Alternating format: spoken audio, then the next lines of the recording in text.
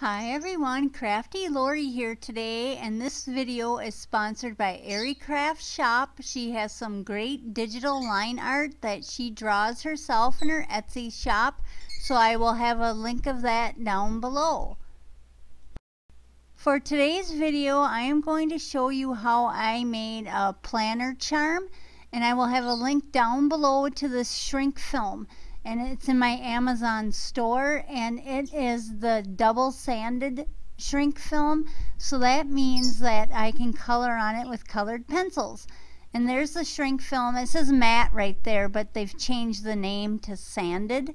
So if you're looking for it, it's in my Amazon store. Link is down below, and it's the sanded shrink film. And I ran this through my printer to put the image on it. I just picked the image I wanted, and this is the fairy image from the EricraftShop on Etsy. And I'm going to color this with Prismacolor pencils. But before I start coloring it with the colored pencils, I want to make this image shorter because it's really long, but I don't want it that long. So I'm going to take a Sharpie and I'm just going to draw a line at the base of the tree trunk where I want it to stop, and then that way I know where to stop coloring, because I don't want to color the whole image if I'm not going to use the whole image. When I printed this image, I used my Brother laser printer to print the image right onto the shrink film, and I have a link to the Brother laser printer in my Amazon store also. So I'm just going to grab a Sharpie and I'm just going to freehand draw a line at the base of the tree trunk where I know I want it to stop. And I'm just using a fine line Sharpie, and I'll just take it and I just draw where I think I should stop. Because like I said, I don't want this image that long. I want it a little bit shorter. And also when you shrink the shrink film, it can get kind of pointy, so it'd be hard with that foliage on the side of the tree trunk. It'd get too pointy and sharp. So that is where I am going to stop coloring. I don't have to color all of it because I don't need all of it. And there's my Prismacolor pencils, and it's the 150 set, and there's also a link to that in my Amazon store. And I'm just going to start coloring, but with Prismacolor pencils, they have their pigment is really intense, so I'm making sure that I use lighter colors, and I'm going to layer quite a bit, because when I shrink this in the oven, the colors are going to intensify because it gets all shrunk down. So I don't want to color it super dark to begin with.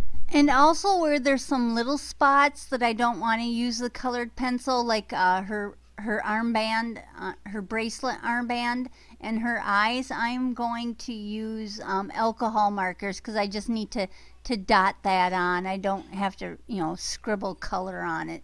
So I'm just using my alcohol markers in those areas to dot the color on, and also for her lips.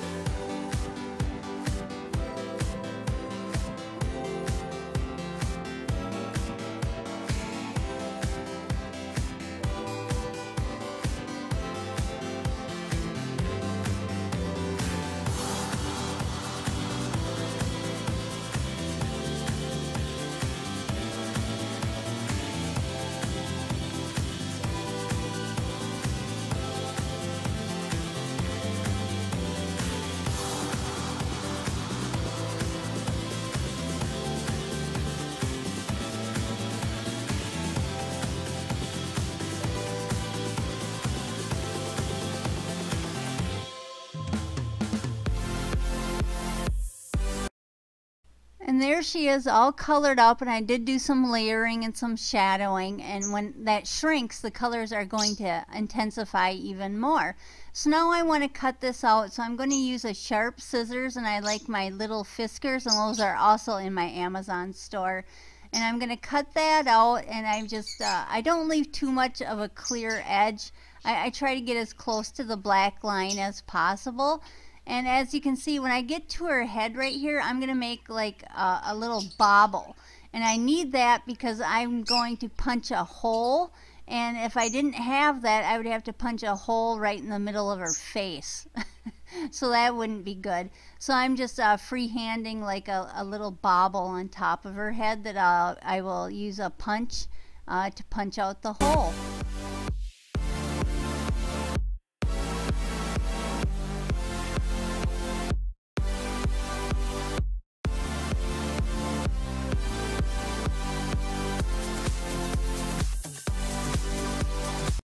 And there she is, all cut out with that little bobble on top of her head.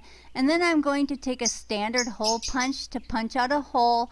But first I'm going to use my Sharpie, and I'm going to make a tiny little dot. That's because I want to make sure when I punch out the hole that I don't get too far to the top of that little bobble. So that's just a little guide mark for me. And then I just take my paper punch and I punch out the hole. And because this is a plastic, it takes a little bit of effort to punch out that hole. So I gotta kind of grip it a couple of times before it'll finally punch through. But it does work. And there we go, I got it. But there's the hole. And now it's time to bake it. So I have, this is called a baking board. It's basically thick cardboard. And I've dusted it with a little bit of cornstarch so my shrink film doesn't stick. And there's my oven, and it's 300 degrees. And you can see through my dirty oven door how it's shrinking, and it curls up and it shrinks. And don't worry about the curling. It's supposed to do that. And then you know it's finished when it lays completely flat. Then it's done shrinking. And once it's done shrinking, I take it out of the oven. I do use an oven mitt because it's hot. And that's just a jar, and I'm rolling it on top so in case there's any curled edges, they'll flatten. And you have to do this when it's warm. And there she is. She shrunk up real nice, and it's real super flat, no curling. So now it's time to make the charm. And then I have an eye pin here, and I'm just adding some beads, and then I will add a clasp and a couple of jump rings. And then once I get that all together, I take my jewelry pliers and I curl the top over. And once I get finished with that, I decide I like it that way, so I want to add some fibers to it. But first I'm going to add a lobster claw to the top because that's what I'll use to clip onto my planner. And I also use a jump ring on the lobster claw. And then I'm going to add some fiber, so I have some jute twine there. And then I'm going to use some lace, and then I'm going to use some eyelash trim, and I'm going to tie it up at the top. And I just tie a couple of knots until I think it's secure enough. And then there's the eyelash trim, and I use a little crochet hook to get it through the jump ring because I'm going through the big middle of the jump ring, and I tie that on there. And then I'll trim it up to as short as I want it because I don't want them too long. And then at the bottom I add the fairy with a jump ring to the bottom, and I just use some jewelry pliers to do that. And then I'm going to add some eyelash trim and some lace to the jump ring at the top of the fairy. And then I just tie that in a couple of knots, and then I trim it up, and it's basically finished there. And then, oh, I decided to add a piece of lace too, so I'm going to add that piece of lace. And again, I use my crochet hook to get that through the jump ring. And then I tie it, and then I trim it up. And look how cute that is. It turned out super cute. And then with that lobster claw, I can, hang it on my planner. And I decided I want the lace a little bit shorter, so that's why I'm trimming it up, but it's better to have it too long than too short in the beginning. Okay, and then I'll show it to you here in a minute. And there it is, all finished up, and look how cute that is. And I love those beads. It's just a variety of beads. I have more beads than anyone should be allowed to have.